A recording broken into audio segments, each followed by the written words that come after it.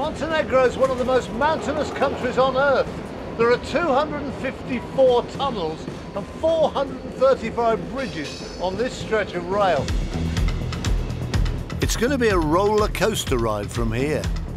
And I've been invited up to the cab for a VIP view, complete with complimentary snacks. They're strange people, they frown a lot, but actually these two guys were really nice. He's just offered me his breakfast. It tastes like a wrestler's jockstrap, but I have to smile because, thank you. Lovely, thank you very much.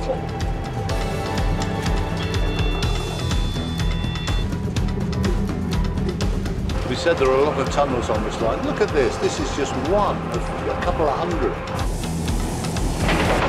Amazing piece of engineering. This is so rocky, this whole area. And the engineers just had to blast their way through, one after the other. I'm turning into a bat, but when you come out, there is the most beautiful countryside.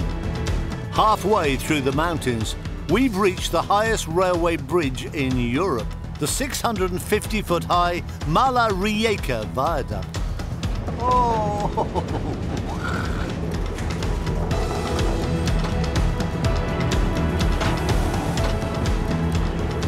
Oh!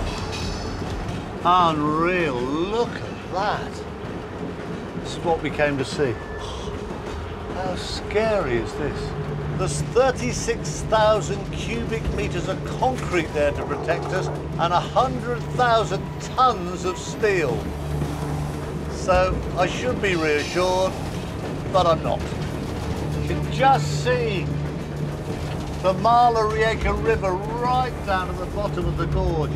Just look down that. Both sides are just so scary.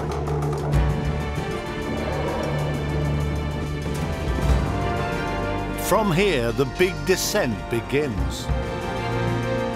Back there at the top, just above the viaduct, something like 1,000 metres. When we get down to Podgorica, it's only about 50 metres above the Adriatic, so it really is a steep incline. And these guys now are under quite a lot of stress, as indeed am I. In 2006, 44 people were killed when a train derailed on this stretch of track. The driver was found guilty of not following the correct braking procedures. Really braking out. No wonder our guy's calming his nerves with a crafty fag. But we've made it. And our driver can finally relax and put his foot down.